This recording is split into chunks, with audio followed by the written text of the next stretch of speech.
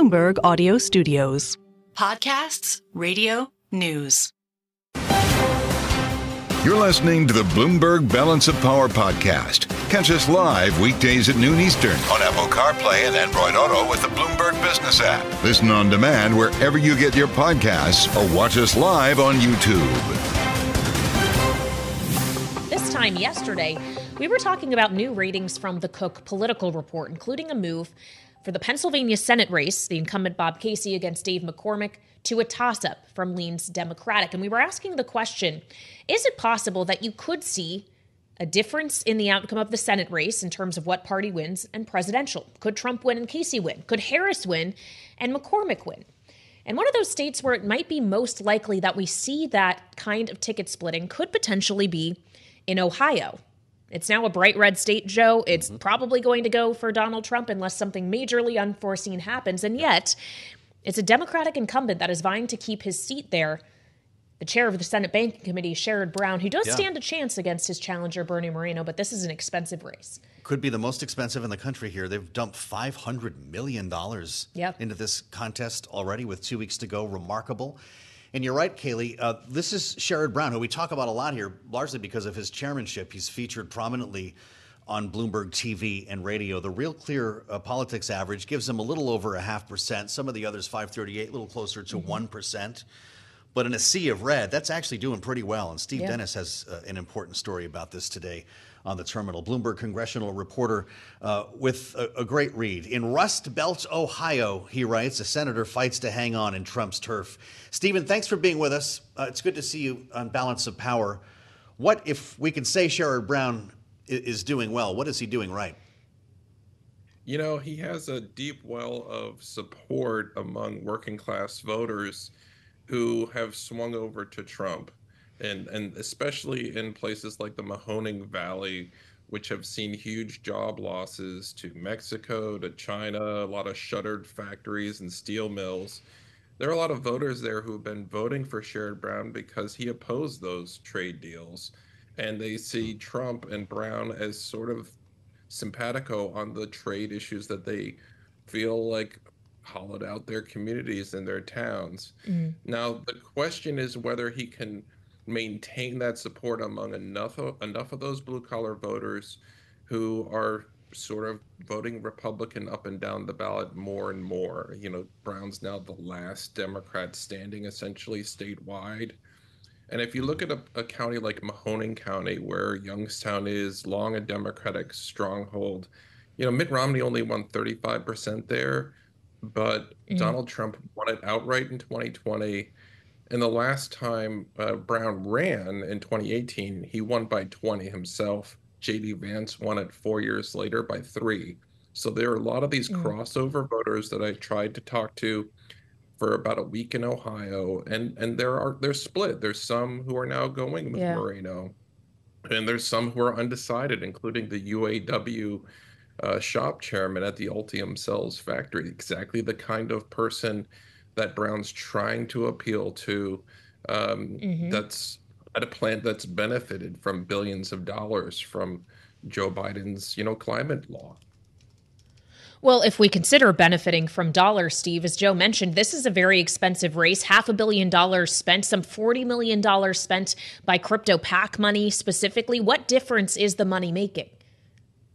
If you go there, you talk to voters, they are being inundated with these attack ads going after Sherrod Brown on things like transgender issues, which he's very upset about, feels like these ads are lies. Moreno's also very upset about the ads against him, and it's just nonstop attack ads mostly. One of the issues that Brown also hopes will carry the day with some Trump voters is abortion rights. This is an issue where Ohio voted last year 57-43 to enshrine abortion rights in the Constitution, despite the fact that it's a Trump state. So that's an issue where there are crossover voters that Brown's really trying to appeal to. And I did talk to one Trump voter, a woman in just north of Youngstown, who told me that she was offended by Bernie Moreno's comment the other day that sort of mocking suburban women who prioritize abortion rights, especially if they're over 50. She didn't like that.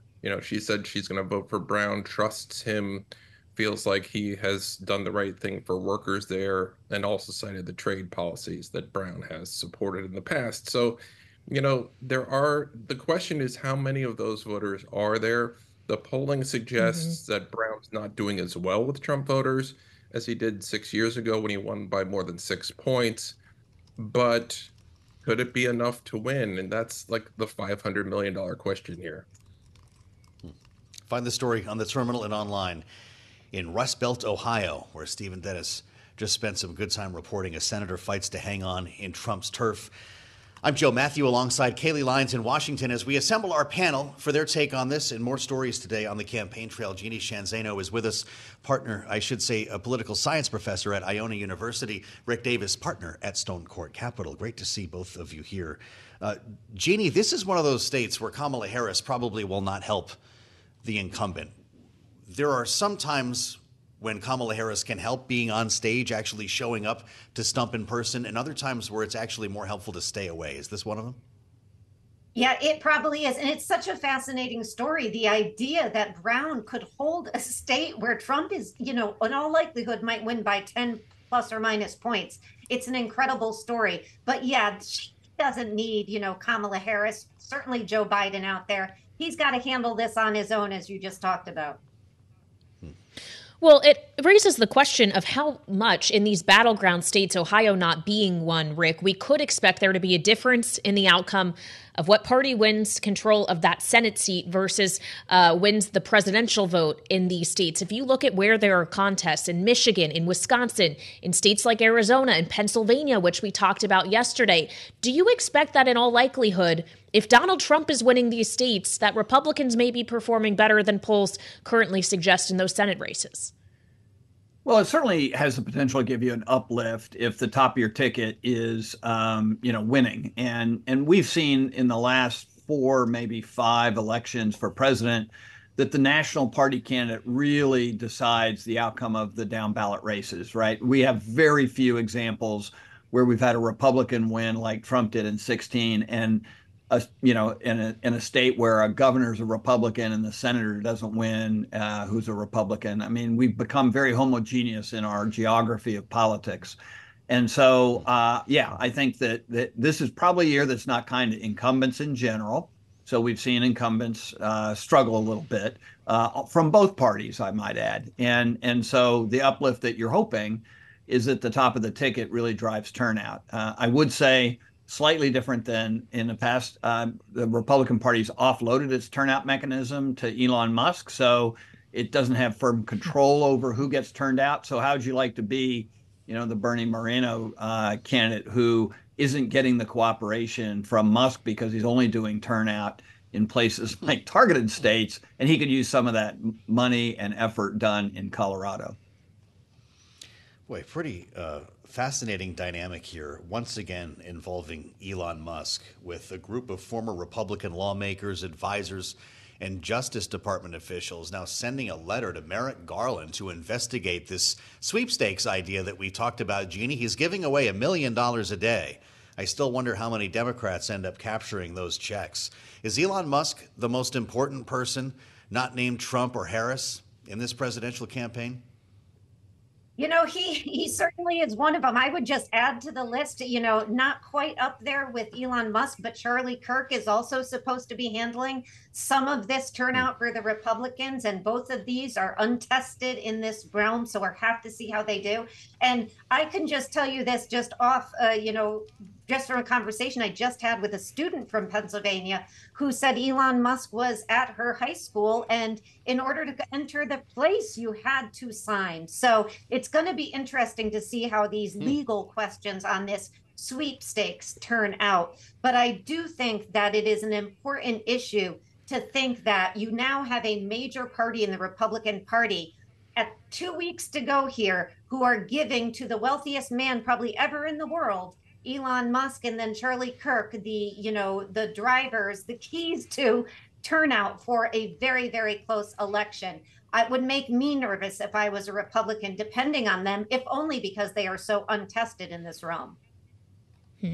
Well, Elon Musk, of course, someone we spend a lot of time talking about here on Bloomberg TV and radio, along with other figures in the Wall Street world, including the likes of Jamie Dimon, the CEO of JP Morgan Chase, which the New York Times is reporting today that he privately supports Kamala Harris, but is afraid to say so for fear of blowback if Donald Trump wins. He also has expressed in private, according to sources familiar with the matter, interest in serving in a Harris administration, perhaps as Treasury Secretary. Jeanne, would it make any difference to Kamala Harris's campaign at this point in the race if Jamie Dimon were to express the support out loud and vocally?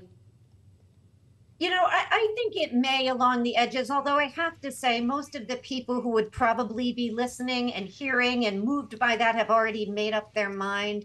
It can't hurt if he says publicly he supports her. But I think, you know, it's very clear that for him and his company, it is probably best not to do that. And I'm just thinking back to our conversation about McDonald's yesterday and Charlie Pellet telling us that they came out very swiftly to say they are gold, not red or blue. And I think that's probably wise and sage advice for a lot of these companies, because there's very little benefit to them to alienate either their customers, their shareholders, or quite frankly, the people who work for them by expressing support in that way.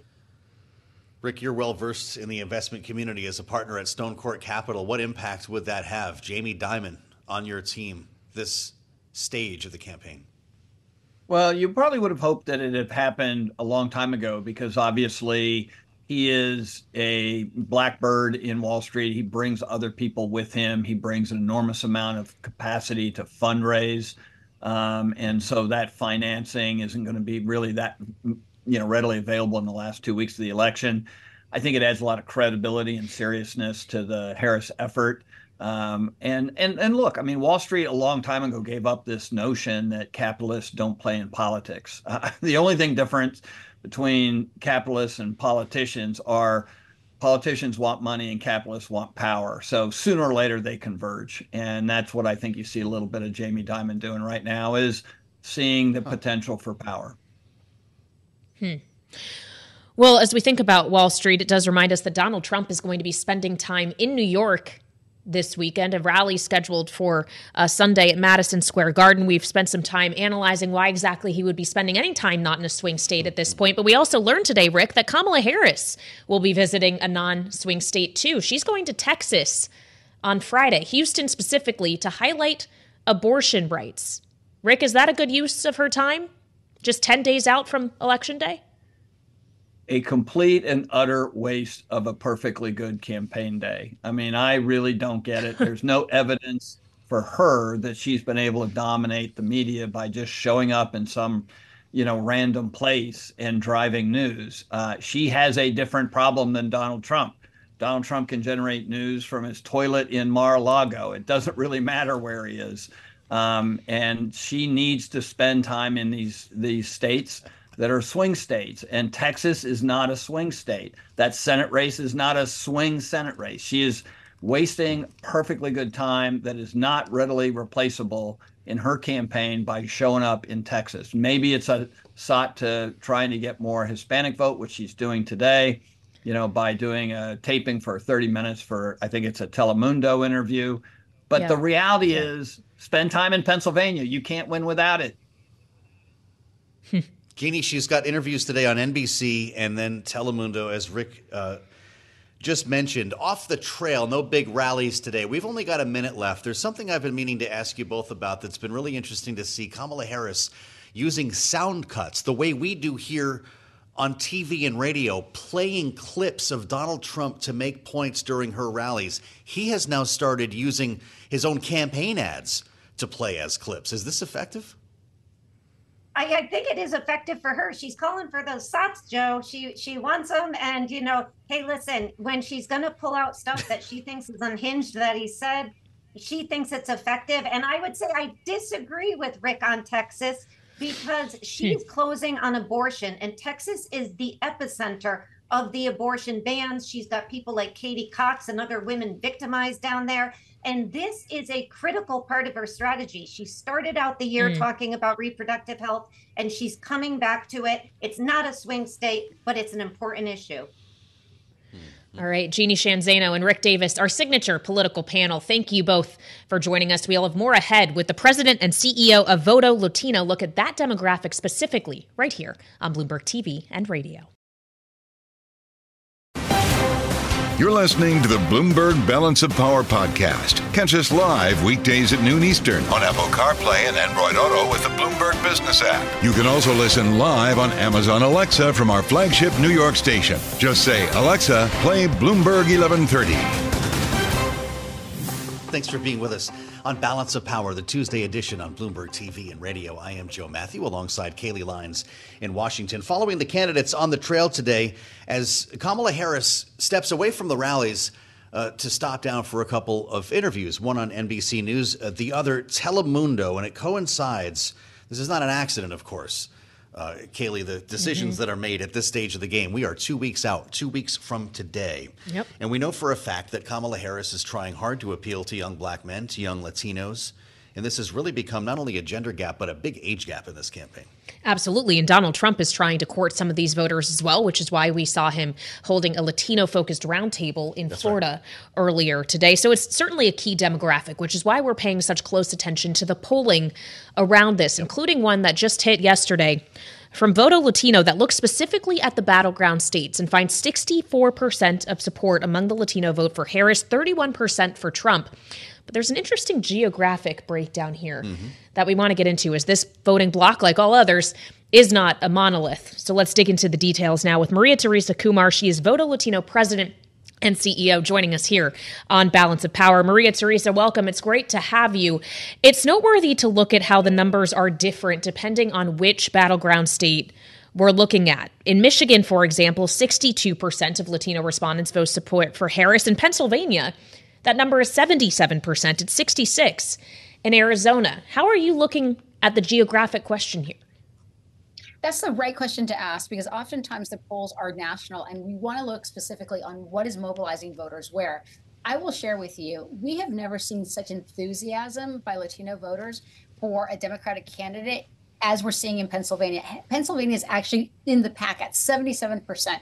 To give you an idea, in 2020, Biden, when you looked at generational divide among Latinos, he was at 70% and really didn't break that fever among young voters. So she's really pulling ahead. The place that we're finding that she is neck to neck right now in the Latino community is in Nevada. And I can share with you, Kailey, we were in Nevada over the weekend with partners in SEIU. We were door knocking, we were listening to the voters. And what we keep hearing is that for them, housing is the number one issue. To really appreciate it, Kailey, we were talking to one potential voter, and he said, look, I am 24 years old. I was, 3 years ago, I was paying $700 in rent, and now I'm paying over $1,200 in rent, and my wages have not come up. So any way that the campaign can talk more about the fact that on their platform, they are thinking of increasing 3 million individual low-income housings under her platform, that's important. Talking about $25,000 for first-time homebuyers, you're talking about as someone in a different socioeconomic gap. It's not the one, that's not the message for young people. And I will share with you, the biggest potential that both candidates have is like, how do you mobilize the young voter in the African-American community, young voter in the Latino community? Because it was the young voter in Arizona and in Nevada in 2022 that basically secured a Democratic Senate, because they were the last ones to vote. They were low propensity information voters. And so with less than 20 days out, now's the time to really for the candidates to talk to these voters specifically about the issues and try to break through that noise. María, I want to go back to April for a little context on your poll. As Kailey mentioned, you found 64% of respondents support Harris in the swing states, 31% Trump, 5% third party. In April, again, she had 64%. Joe Biden had 48%.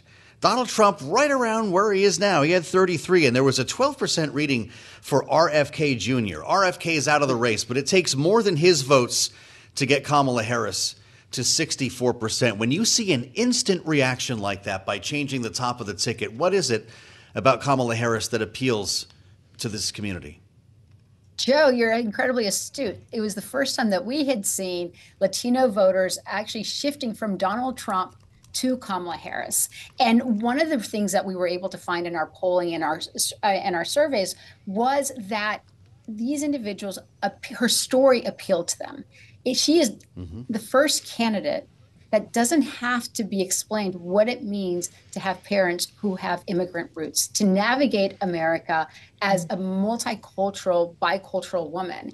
And that in itself resonated. She also doesn't have to speak about the virtues of abortion access.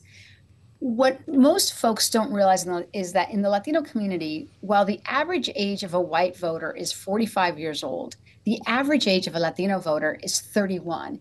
These are individuals, specifically women, that are in their prime of their reproductive lives, and they want to make sure that they have access to abortion care. So once she got on top of the ticket, they believed her when she said that she wanted to codify Roe versus Wade. And in all our surveys that we find, the number one issue is housing. The second issue is abortion access. And so in a place where you have ballot initiatives in Nevada, in Arizona, even in Florida, that is going to be, I believe, a stealth weapon in mobilizing a lot of these folks that might be soft right now, but that recognize that at the end of the day, it's going to be about abortion access in their local state. Well, María, Teresa, Donald Trump has made attempts to tie some of these issues to the wider issue of immigration, suggesting, for example, that the flood of migrants that have come to the U.S. are crowding out hospitals, making it harder for people to access health care, that they're bringing up housing costs, although economically, of course, that has been disputed. And there's a massive question about what the economic impact of mass deportation of millions of people who have not come here through legal means would mean for the U.S. economy. What is the right way to approach the immigration question for Latino voters? What do you hear from them? I think we might have lost our connection. All right. Well, it is something to consider. And we've had many conversations about this in recent weeks, Joe. The economics, potentially, of the kind of abortion policy that Donald Trump, or immigration mass deportation policy that Donald Trump is suggesting, what that would do to the workforce and labor supply in some of these exact states that we're talking about that do rely on undocumented labor to get a lot of work done. Yeah, I think María is back with us, speaking from Voto Latino, where she's president and CEO. María, if you can hear us, I wonder your thoughts on these economic impacts that Kailey's talking about. Well, I think, Kailey, most folks, when they hear mass deportation, oftentimes they don't realize that policy itself would just ravage local communities. When you see the contributions of immigrants, whether they are undocumented or here with papers, they are a massive contributors to our Social Security. They're massive contributors to our Treasury coffers at the state and local and national level. So that is kind of like a non-starter, and it should be a non-starter for every single American. My concern around this mass deportation, though, is that even if it's not done in an official act, there will be plenty of folks that follow Donald Trump on the extreme that basically says, okay, I got a wink and a nod, that folks that seem undocumented can be targets for racial harassment. And we saw that extensively, sadly, when Donald Trump was at the White House. With folks remember the El Paso massacre, it basically took a tweet from the then president to encourage someone to jump in their car and drive 10 hours and kill 23 innocent Americans who happened to be of Mexican descent. But I do think that the opportunity on the Harris side is to divorce what's happening at the border and address the individuals that have been here for 10, 20 years, that have been paying their taxes, that still don't have proper documentation because the system is fundamentally broken. All our polling shows is that when you focus specifically on that domestic policy issue, not only does it mobilize and encourage voters in the Latino community to vote, but it's also an essential issue among white, independent, moderate voters. And sometimes people ask me, why is that? I said, well, that independent, moderate white voter might have a business where this undocumented person has been working with them side by side for decades, or They could be a spouse. And so it's really recognizing that we have to have a real conversation after the election around what it means to be American and what it means to have immigrants among us, because it is America's secret sauce. It is the reason why we have a competitive advantage across the world. And, Kailey, you don't have to take my word for it. When you look at election interference that's coming from foreign folks, it is around the issue of immigrants and race, something that was widely underreported. What happened in Springfield, Ohio, where you saw bomb threats that were targeting local high schools and local schools, a good quarter of them came from abroad. Those phone calls were coming from foreign interference. And it begs the question, why do folks want to disrupt one of the basic economic engines of our country, that is the contributions of immigrants to our economy every single day? And so I would encourage us to have that conversation post-election, but I also think that it's vital for our economy to understand the contributions that these groups make every single day to our country. Maria, Teresa, we have just about a minute left here, but if there's going to be real immigration reform, I think we all know a lot of that has to come from Congress. Are you seeing the same kind of patterns in the down ballot races as you're seeing in the presidential race among Latino voters right now? So it's really interesting. Even in April, if you look at our stuff in April, Democrats were overwhelmingly winning in the down ballots. And so it says that the Latino community really does espouse a lot of the Democratic platforms, but they were very soft on the top of the ticket candidate. And so this is going to be very much neck to neck. I am curious to see what happens in the Senate, because that is absolutely one that no one knows. You have Tester really having a hard time, I think, putting it over the top. But is there going to be wiggle room where Colin Allred takes it away in Texas? And if he does, it's going to because of the Latino vote, and it's going to be because of the youth vote in Texas. Maria, come see us again. She's president and CEO of Voto Latino, an important voice in this campaign. Maria Teresa Kumar, thank you so much for joining. On Balance of Power, the fastest show in politics continues as we turn our attention to the poly market and crypto. Kailey, an important conversation coming up next. We got a lot going on today here on Bloomberg TV and radio. Yep, the chairman of the CFTC, Rostin Behnam, will be with us as he participates in the Bloomberg Global Regulatory Forum. That's straight ahead here on Bloomberg TV and radio. You're listening to the Bloomberg Balance of Power podcast. Catch us live weekdays at noon Eastern on Apple CarPlay and Android Auto with the Bloomberg Business app. Listen on demand wherever you get your podcasts or watch us live on YouTube. 2 weeks to go as we watch not only the polls, but interestingly, the poly market. And what people are betting on here, what Wall Street thinks, and the amount of money that at least some traders are willing to put on the outcome of this election. Kailey, it's already happening. Americans can legally wager millions of dollars on this campaign, but we've been reminding our audience, as we've heard from a lot of smart people on this program, that it takes very little to manipulate the outcome of a betting market like this. One big wager can skew this one way or the other, so it may not be worth comparing it to a poll. Yeah, and this is a concern that the Commodities Futures Trading Commission has raised. That's for sure. About these politically oriented events contracts and the way in which these things could be skewed. But the CFTC to this point has not won in court. As you mentioned, 2 court rulings have allowed these things to be trading with 2 weeks to go until the election. And it's to the chair of the CFTC we turn to next. He is joining us from global headquarters in New York, where he is taking part in Bloomberg's Global Regulatory Forum and is kind to spend a few minutes with us here on Balance of Power on Bloomberg TV and radio. Rostin Behnam. Mr. Chairman, thank you for being here. You have repeatedly said that the CFTC should not be an elections cop. So what is your recourse going forward, as we are already seeing this happening? What do you expect could actually change in terms of how this kind of betting activity could influence American elections? Kailey and Joe, thanks. It's great to be with you. And, you know, as you said, a court, district court in D.C. made a decision just over a month ago, and we did appeal to the Court of Appeals for a stay on the actual contracts. Both were denied. We respect those decisions, and, you know, we will regulate those markets as we can, as best we can. We are appealing the actual case on its merits. What we appealed for was a stay on the listing of the contracts and trading. That was refused, but we still are going to challenge the legal arguments on its merits, and we'll see what happens there. That will take some time.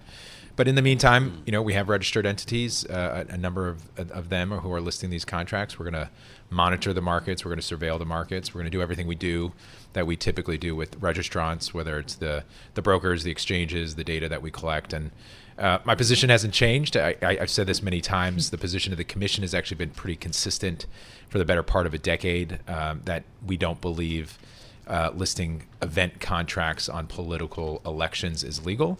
But while we have this ongoing legal challenge, we'll allow them, and we're going to do what we can to protect the integrity of the markets. As you mentioned in the beginning, this does pull us into being an election cop. Whether or not there's manipulation and fraud, remains to be seen. But we will monitor markets. We will take tips or any information we get from the general public, and we'll pursue any action as we do in any part of our markets. Well, so Mr. Chairman, you've got a little problem here that you never asked for. And I wonder if you could put a finer point on your ability to detect fraud in this system and the powers or authorities that you and your agency has to combat them. How do you go about this? Yeah, Joe, it's a good question. And, we have typical regulatory authorities over registrants. As I said, we get to register the exchanges and the brokers, the individuals. We get a sense of how they conduct their business, and we're able to ask questions and do examinations, collect data to monitor trading patterns. And I think really that gets to the heart of your question in terms of anomalous trading patterns and seeing what the data gives us.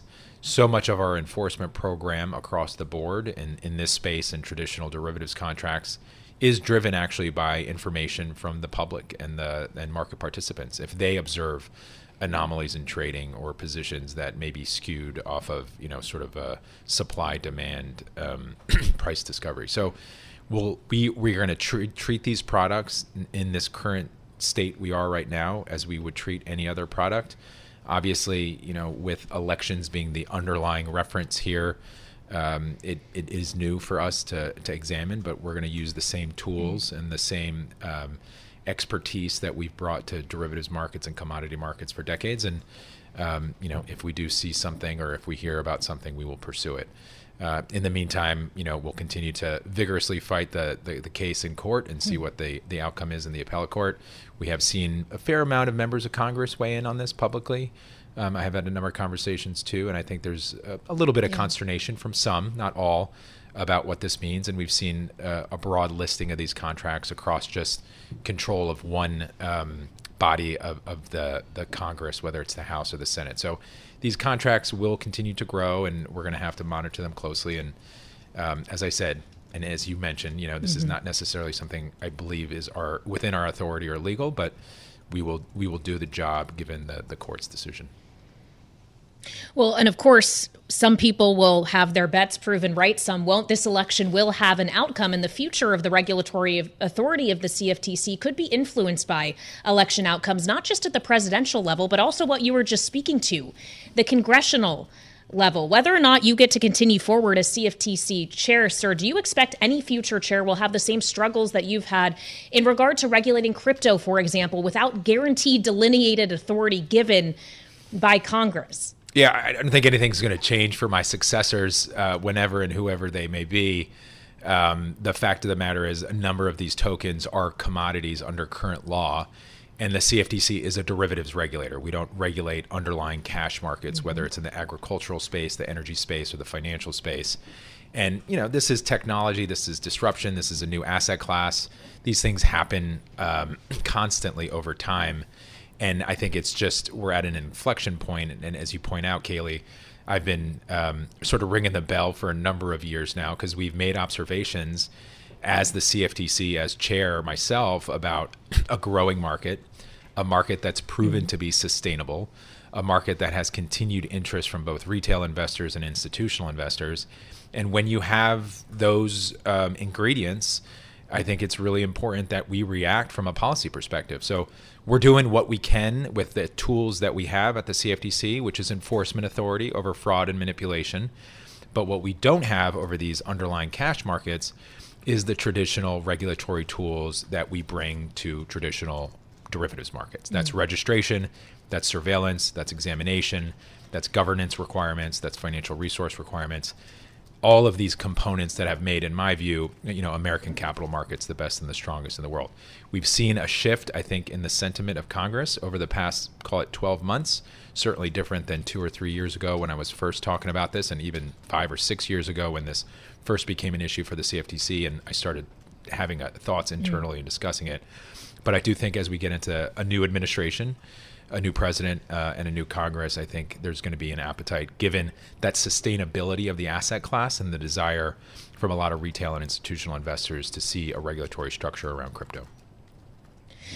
Well, regulatory structure is one thing. Actual money to do that work is another, Mr. Chairman. If Congress does not allow more allocation toward spending money in order to regulate crypto, how do you allocate the agency's resources to be dealing with that still relatively nascent market and all of your traditional obligations to traditional finance at the same time? Yeah, it's difficult. And, our markets are very large. The derivatives markets, they're global markets, $1 trillion markets, and huge responsibility in terms of oversight and financial resilience, market resilience, and financial stability. And that has been a point of frustration for me because we have a lot of new entrants in the space, in the crypto space, that are coming to be registered as futures brokers and exchanges, but also this underlying market that is consuming a lot of our enforcement bandwidth. So it is a challenge. We'll, use the resources we always have as an agency.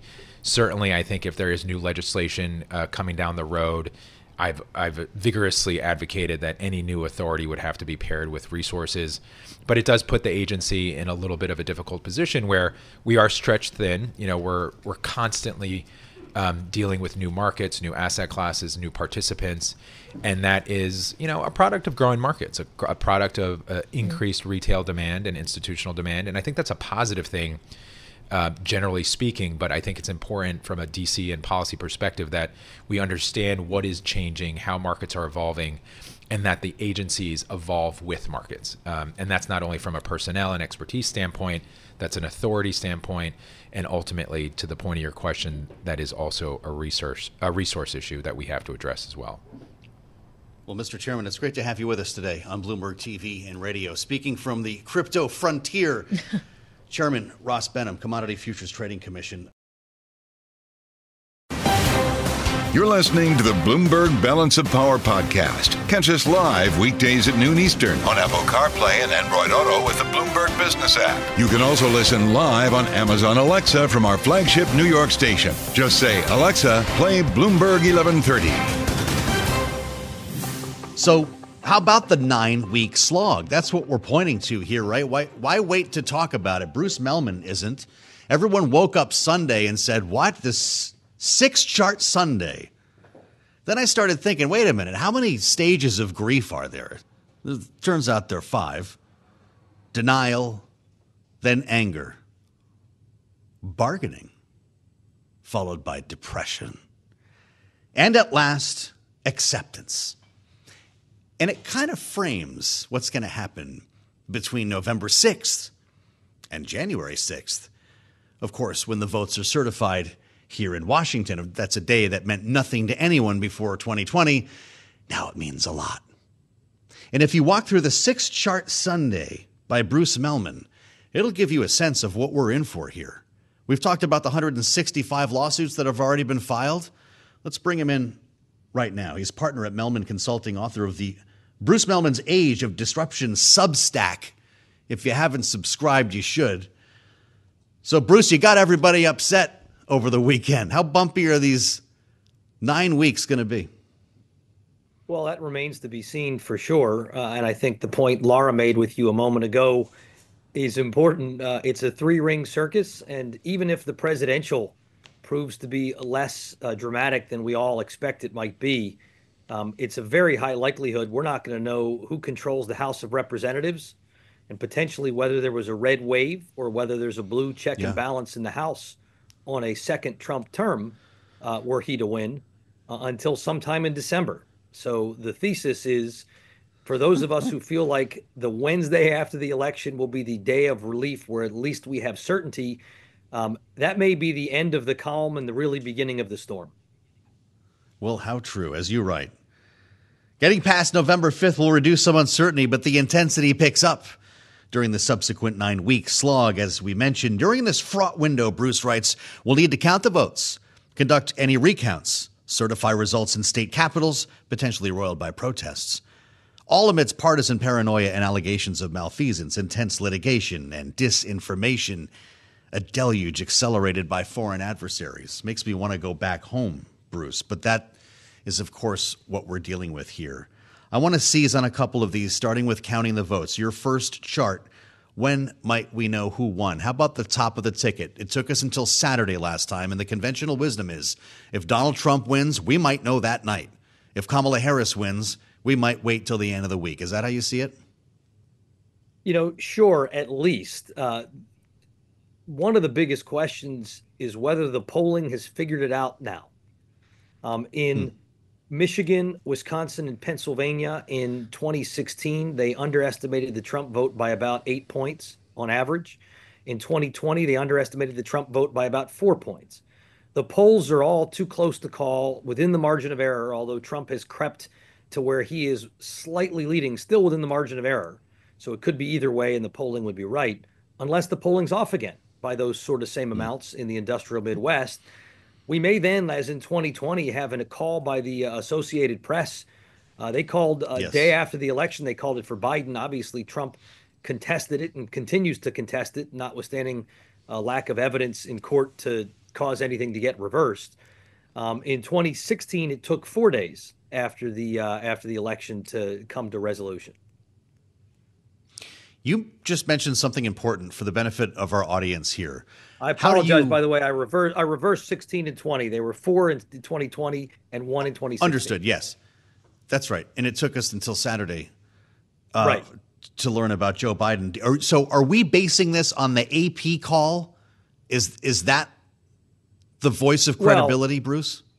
It is a credible voice. It's not a voice of authority. So, I'm old enough to recall in 2020, the AP called it for Bush, then they called it for nobody, then they called it for Gore, then they called it for nobody. And 46 days later, 2000, we were done.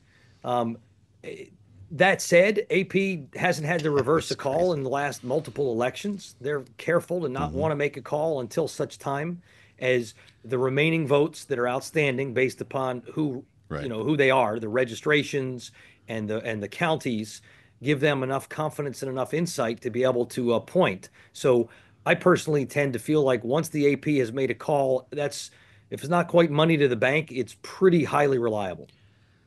Well, that's right. It's about as close as you're going to get until they're really done counting here. And you wonder how careful they're going to be after last time, Bruce, we're going to be eating our Thanksgiving turkey, wondering when the AP is going to show up here.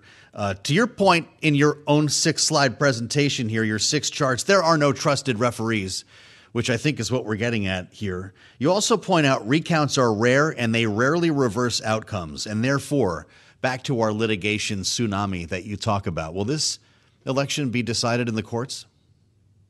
It could be decided in the courts, though a recount is they've finished all the official ballots. And then it's just a matter of, did you miscount it? And there's never been a presidential state that has been flipped, changed as a result of a recount. There was one Senate, one governorship, one state auditor. But if it's not within just a few votes, it's just not going to get turned over. I mean, famously, the Arizona Republican Party hired a group that calls itself the Cyber Ninjas to audit the vote in 2020, where Biden edged out Trump, and they came back and Biden's margin had slightly grown in edging out Trump. So once you're at the recount point, the partisans take some hope that something will be found that will be profound. Even in 2000 with Bush v. Gore, ultimately the conclusion in the U.S. Supreme Court was, you did the count, you're done counting, you can't keep recounting because every time you run the ballots through the machines, some chads fall off. So you're changing it by recounting and recounting and recounting. You're done. That all said, look, we've seen that there's lawsuits. Democrats are trying to keep Cornel West off the ballot. They're trying to make sure Robert F. Kennedy Jr. doesn't get off the ballot. Republicans are trying to question about voting rolls and about, whether you can trust machines. And this is a full lawyer employment act. It's going to be Kamala Harris certifying these results, isn't it? Playing the role of Mike Pence this time around. I mean, it's a ceremonial role, so no, she won't be able to make a decision that changes anything. She's there as the presiding officer of the Senate, but in legislation that got passed in 2022, the Electoral Count Reform Act, they made it crystal clear that what President Trump asked former Vice President Pence to do and Pence wouldn't do, you can't just say, I've made the decision that I won and my boss won. You can't do that. No, you're correct, Bruce, but you also know how many people don't care, didn't read when that happened. We talked about it a lot on this program, and then the optics are what they are, and perception becomes reality, right? Is your biggest hope in our last minute here that we got a landslide one way or the other? Well, sure, but that also would be attached to Admiral McCraven throwing in as a third party and getting 90% of the vote. So my biggest hopes are already out the window. But I certainly think the worst thing for democracy would be in that 9-week period, added mistrust, added allegations, things that can't be proven, candidates who simply don't accept when they lose that they lost. And God forbid going to a Congress that decides we're not going to certify it because we don't like what happened, even though we don't have actual proof that anything else happened. Can't wait for November. Bruce, come back and talk to us after we survive the election and we get in the throes of the 9-week slog. Check out his Substack. If you listen to this program, I think you'll probably enjoy it. Bruce Mehlman, partner Mehlman Consulting. I'm Joe Mathieu in Washington. We're going to go to ground coming up in the swing state of Pennsylvania. This is Bloomberg. You're listening to the Bloomberg Balance of Power podcast. Catch us live weekdays at noon Eastern on Apple CarPlay and Android Auto with the Bloomberg Business app. Listen on demand wherever you get your podcasts or watch us live on YouTube. Coming to you live from our Washington, D.C. bureau every day here. But our eyes, of course, are on just about everywhere else as the candidates settle in for the next 2 weeks, and they've been there for the last 2 weeks, largely in the swing states, none more important than Pennsylvania. And we talk about the closing arguments for the presidential candidates. It's closing argument time for all of the candidates. That includes those for Senate. And this is one of the most closely watched Senate races, and I believe by far the most expensive Senate race in the country right now. Everyone freaked out yesterday when the Cook Political Report weighed in and moved this race between the Democratic incumbent Bob Casey against Republican challenger David McCormick from leans Democratic to toss up. This is as close as it gets, prompting a whole new round of questions about ticket splitting, which most of the experts we talk to here on Bloomberg don't see happening in Pennsylvania. As for the closing arguments, Dave McCormick out with his. This is the closing ad of the campaign, which he spoke directly to the camera to record at West Point. Let's watch and listen. The United States Military Academy, West Point. It gave me the code I live by: duty, honor, country. I'm Dave McCormick. Our country is stuck, and we've got to make a change. Bob Casey's had 18 years, and he's never made a difference. He's had 18 years, and he's never made a difference. The closing argument there from David McCormick. Now, I'll bring you back to something I mentioned a little bit earlier, and that's the early vote. This is a big deal. 15 million Americans have already decided who to vote for, and in the case of Pennsylvania, thousands have already chosen between David McCormick and Bob Casey. In fact, we learn now, among the few states, we can learn a lot in Pennsylvania, among the few states that track mail ballots by party registration, here's what we know. More than 580,000 Democrats have already returned their mail ballots in Pennsylvania, compared with 254,000 Republicans. This is why we keep hearing, and remember, Pennsylvania doesn't start counting these till 7 o'clock in the morning on Election Day. They're putting them all on a shelf somewhere deep in the safe waiting for Election Day. That's why you will not likely have a call in Pennsylvania. That's why it will probably look like Donald Trump is winning early on And he may be. But if he's not, that could change as the mail-in votes are counted. Now, this is where we start our conversation with an expert in Pennsylvania politics. Michael Berkman is with us, director of the McCourtney Institute for Democracy and Political Science, professor at Penn State University, co-host of the Democracy Works podcast. Michael, welcome back to Bloomberg. It's great to see you. With everything that I just mentioned, knowing that it doesn't get closer than this. How many days are you going to wait for this race to be called in Pennsylvania? Well, it could. You're correct that this could take a while because the mail-in ballots are going to come in heavily Democratic, as they did last year. I mean, you said something like 500,000. It's actually up to 650,000 Democratic ballots have already been heard and 300,000 Republican ballots. But it may be quicker than last year because improvements have been made. Some money's been invested in better machinery in the hopes that Philadelphia and Allegheny counties in particular can get those mail ballots counted quicker. You're correct. The issue is curing. They can't open them until 7 a.m. That's right. So give me your read. Let's go to ground in Pennsylvania because I'm sitting down here in Washington with a lot of people who think they know what's going on in your state. You can talk to us about the presidential race. They're tied at the hip, it seems, to the Senate race. Is this a 1 or 2 point race in your view, like the polls are showing?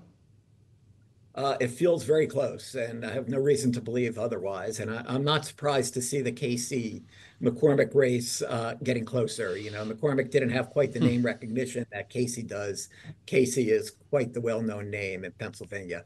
So not surprising that he had a big lead early on, but I think we're seeing it converge closer to where the presidential election is. And I suspect we'll see that in other states as well, where Senate candidates and the presidential race seem to be diverging.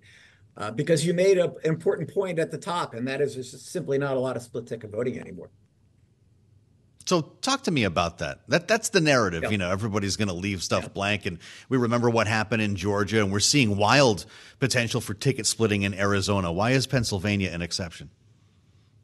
Well, I mean, split ticket voting could occur just in, 10,000 votes, and it's going to make a huge difference. So even if there's not a lot of it, it could still make a big difference. But just looking back at 2020, we simply didn't see a lot of split ticket voting between the Senate races and where Biden was. Now, it's going to be different in states where you really have flawed candidates. I think Arizona is probably in that category. But McCormick's a strong candidate, as is Casey. So I expect it's gonna track pretty closely to what we see in the presidential race, which is very close. It's really interesting when you talk about Pennsylvania and people remember the old James Carville line that you've got, Philadelphia, Pittsburgh, and Alabama in between, or something like that. Something like that. How nimble have these candidates been in addressing the very different types of communities and demographics throughout the state? We talk about it like it's one place, but it's not. No, it's not. And, the old Carville line has a lot of truth to it. There is a lot of areas of Pennsylvania which are quite rural or small towns or, older industrial areas. And that's what Carville was referring to. But, in my view, this election is actually decided in the suburbs outside Philadelphia and Pittsburgh. And suburbs are much more competitive right now. Choice is a large issue in these suburbs, especially with women voters. So my eyes are on Bucks County and some of these suburban areas. Now, having said that, what we're seeing the candidates do, Harris, as Biden did, is spending more time out in Republican areas, just trying to cut those vote margins down. I think that's a good strategy on her part. And McCormick as well has been pretty much all over the state as far as I can see. So you're in State College. Yeah. You drive 50 miles in any direction. Who's winning the lawn sign war? Is it Trump? Oh, without a doubt. It's Trump. That's Trump-McCormick territory once you get outside of State College. I mean, that part of Carville's characterization of the state is absolutely correct. You get outside of State College, which is relatively blue, and you're in a sea of red. But what I don't think Carville had quite right, going back, 1992, is that the suburbs have become much more of a battleground within Pennsylvania. How'd the McDonald's stunt play? Because It was aimed at the very area you're sitting in here, and people said, wait, he didn't really make anything. He was in there for 5 minutes. They closed the restaurant. But those optics work for a lot of people, Professor. Do they? I don't know. I had visions of Michael Dukakis riding around in a tank a little bit because it was just, man. The thought of I drew that comparison in advance. You're the first person who said that. Is that what happened? He put on the helmet in your view? A little bit. I mean, it seemed really incongruous to me. Donald Trump working at a McDonald's. I mean, I know he likes McDonald's, but who am I to say? It could have been an effective stunt. He certainly got a lot of play on it. I agree with you. It didn't get slammed down quite like Michael Dukakis did at the time, but that was my reaction to it. You see him shaking those fries, Cece. He did it like he meant it. Producer Cece says stolen wage worker valor. Professor, he didn't want to take the question on the minimum wage. Was that a missed opportunity? Well, and that is part of it, isn't it? I mean, if you're going to do something like that, then it seems like that's the kind of issue that you would be prepared to really talk on. At least that's what people that work in McDonald's are thinking about. In my view. That's probably what they're thinking about. He also put extra salt on the fries, but that's different. That's a whole different story. Well, he says he really loves the salt. We did learn that yesterday. One of the things that jumped off the page, well, I guess I'm one of them. We had fries in here. We talked about it so much the other day we couldn't help. This is really interesting. Della Volpe op-ed in the New York Times. Of course, he's Harvard. He's working with the campaign now, but he's running against the grain. And I wonder your thoughts on this. Among men 18 to 29, he writes, Harris's favorability rating is 44%, 7 points higher than Biden's and 13 points higher than Donald Trump's. Is the sample broken for young people? It's... The polling of young people is tough because when you start to read crosstabs within these national polls or even the state polls, you're dealing with pretty large margins of error. So, for example, the Harvard poll shows pretty strong support for Harvard. I guess for Harris, I guess that's the poll you're mentioning, right? The Volpe poll that came out a couple weeks ago. That's right. Yeah, that's the poll you're mentioning. So that's continuing to show strong support for Harris. I go with that more than I do some of the crosstabs. Having said that, I do think there are issues with younger men in particular and Kamala Harris where Donald Trump seems to have particular strength there and is clearly targeting a lot of his campaign towards them. The problem is they're very low propensity voters. So you're taking a risk that these people will turn out to vote. I mean, young men are probably the least likely group of people to vote. Fascinating. I'm really glad we got to spend some time with Michael Berkman. Thank you, Michael, for being with us as we get the view from Pennsylvania, more specifically from the center of the state there. Really interesting. Director of the McCourtney Institute for Democracy and Political Science Professor, Penn State University. He's got a podcast called Democracy Works.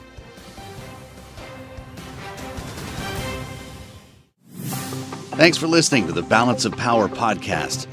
Make sure to subscribe if you haven't already at Apple, Spotify, or wherever you get your podcasts. And you can find us live every weekday from Washington, D.C. at noontime Eastern at Bloomberg.com.